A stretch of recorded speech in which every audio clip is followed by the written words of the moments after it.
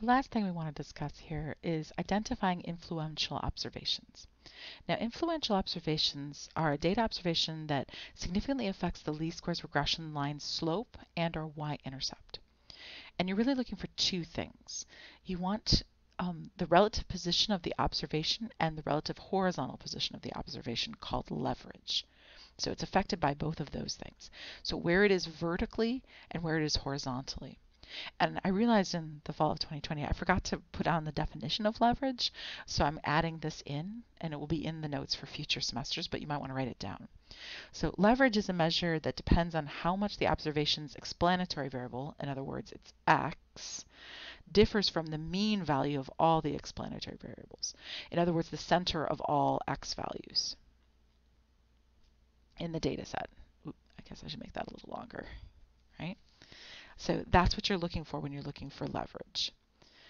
All right, so we have a graph down here, and I think that it'll become clearer when we look at the 3 points on the graph that are especially brought out. So we have point 1 over here, point 2 over here, and point 3 over here. And what you want to think about is, do the points have both a different relative vertical position to the other points and a different relative horizontal position to the other points? Okay, so let's look here at point number 1. Point number 1 has a different vertical position, but it's right in the thick of all the x values, right? So it's right amongst all these other data points. So point number 1 is an outlier. I mean, all 3 of these points are outliers, right? So that's not up for debate, right? They're all outliers. The question is, do they have, are they influential outliers? Are they influential observations? So we can make a note. So note point 1, point 2, and point 3 are all outliers.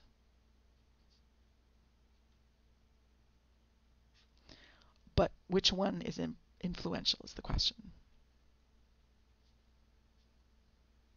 If any, and the answer is there is one that's influential. We'll see in a second.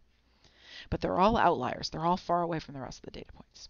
All right, now point number 1 is not influential. Point number 1 is an outlier in the y direction, but not in the x direction.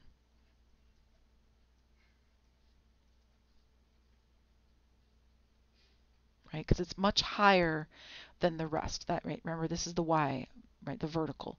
So it's the y direction, but not in the x direction.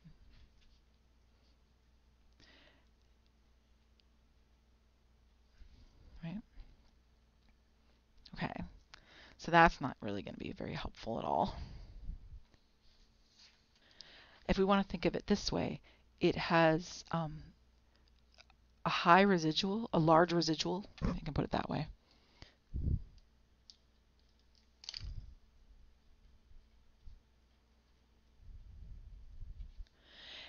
But small leverage, right?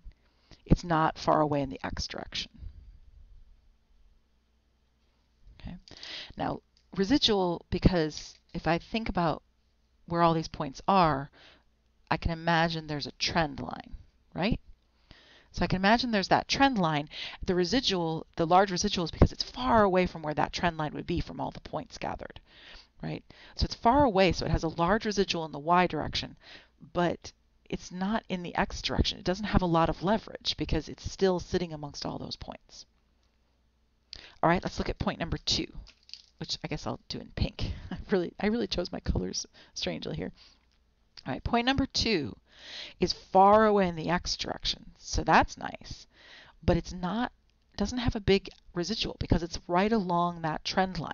So if you imagine that trend line from these dots coming out, that point is right along that line, right? So it's an outlier in the x direction, but it sits close to the trend line.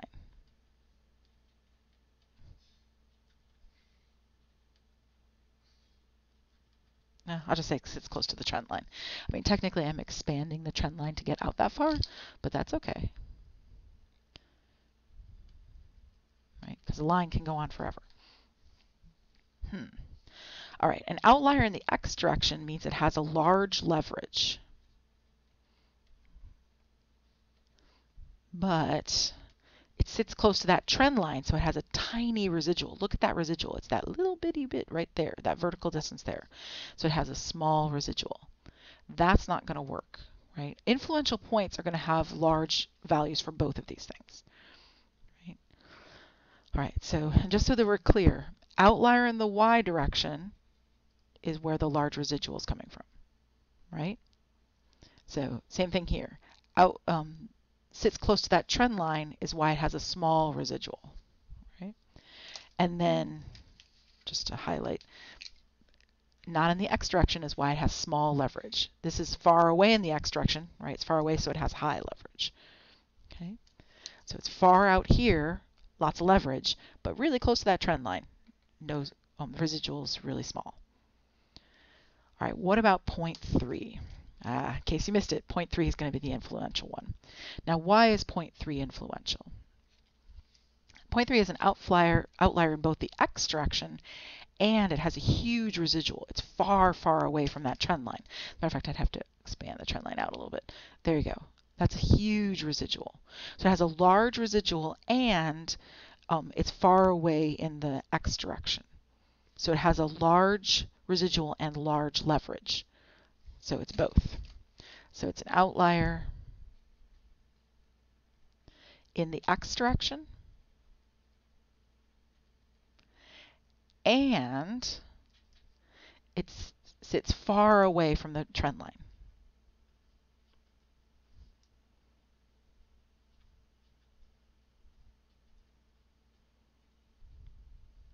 The other point that's that far away from the trend line is this one, right? This is far away from the trend line.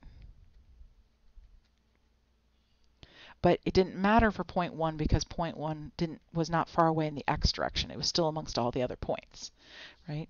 So far away from the trend line gives you a large residual. So this particular point has a large residual and large leverage. So this right here gets us our large leverage. I apologize. I realized I had done the wrong color there. So I switched it to blue to match our point. So it has an outlier in the x direction. That means it has large leverage, and it sits far away from the trend line, so it has a large residual. Ding, ding, ding, ding, ding. It has both things. So point 3 is influential, or is an influential observation, I guess I should say.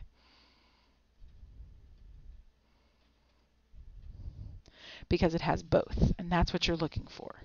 You want your influential points to have both large leverage and a large residual. As a matter of fact, let's go back up here and make it clearer. So it's affected by two factors: the relative position of the observation, the relative vertical position of the observation, and the relative horizontal position. So for the relative vertical position, you want it to have the residual, so called residual. Actually, I guess I should just say residual.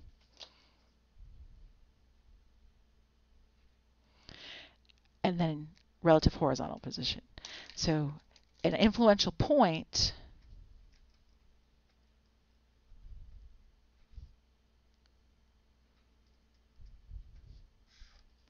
will have large residual and large leverage.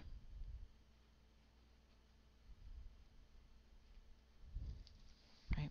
It'll be far away in the x direction, which is the leverage part, and it'll be far away from the trend line, which is the large residual part. And that would mean it significantly affects the slope of the intercept. We can see this particular graph actually right here. So you can see if I change point 1, if I mess that around, it affects the line hardly at all. Like, you don't really see the line changing. You can see it over here on these values if you look at them, but it's not really affecting the line in a way that I can visually see. Point 2 does affect it a bit. It's causing it to tilt a little bit, right? But point 3, now point 3, I move it a little bit and the whole thing tilts over, right? And that's because point 3 is influential. So of those 3 points, point 3 has the most effect on the slope and the intercept, which is what it means to be influential. And you can see, oh, that trend line didn't look like that. That's true. That's because these other points are affecting it so much. So I was really drawing that trend line based on this clump of data over here, right? Thinking about the pattern that was drawn.